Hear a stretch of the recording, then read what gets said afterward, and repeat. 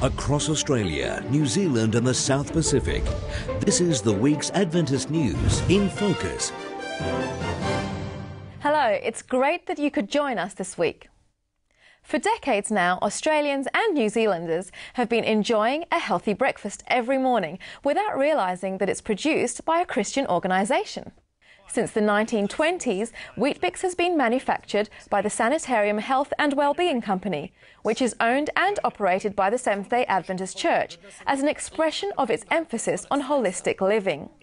This year, research by Reader's Digest has found that Weet-Bix is once again the most trusted breakfast brand for Aussies for the 3rd year in a row, and for Kiwis for the 5th year in a row.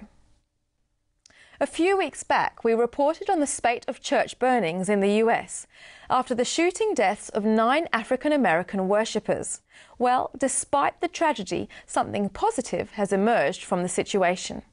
An outpouring of national grief and soul-searching over racism in America has led some groups to look for practical ways they can help rebuild the church buildings destroyed by fire.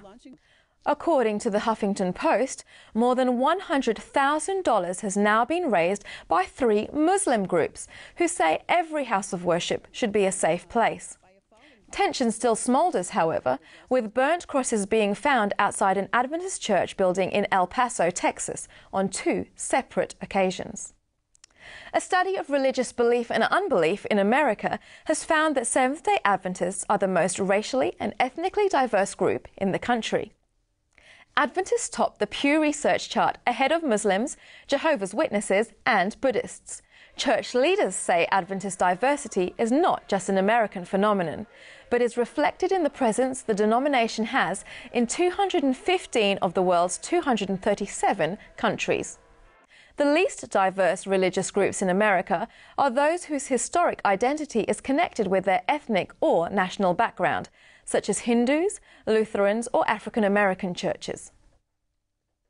A huge church youth gathering in Papua New Guinea's Southern Highlands featured the baptism of 357 people and saw a further 1,000 respond to a call to commit their lives to Christ. The event was attended by around 10,000 people and was the culmination of efforts by young Adventists in the region to reach their friends and communities for Christ. The World's Changes project, running over a number of years, has resourced, trained and inspired young people to share the Bible with others and offer them the chance to come to faith. There's more news in this week's full half hour of Record in Focus, as well as these special features. What is the Rosetta Stone and what does it have to do with the Bible? Now we could actually read all the writing on the tombs and the temple walls and understand the Egyptian culture, their history, their medical practices and their religious beliefs. Quality time. Family life educator Trafford Fisher goes beyond the cliches. If I want to give my wife quality time, I turn towards her and I give her my focused attention. I'm not on my computer. I'm trying to keep out of my head. I'm on my stuff and saying, wow, tell me a bit more about that. And we meet the musicianaries, Eric and Monique. We're writing songs and we're touring. We're hearing so many amazing stories of how people were blessed by the concert or the music. And to tune in, check your program schedule for Hope Channel, the Australian Christian Channel and Digital 44 in Adelaide. Your other option, of course, is the internet. All the InFocus videos are there right now at the Record website, record.net.au. Thanks for your company this week. I'll see you next time on InFocus Adventist News. God bless.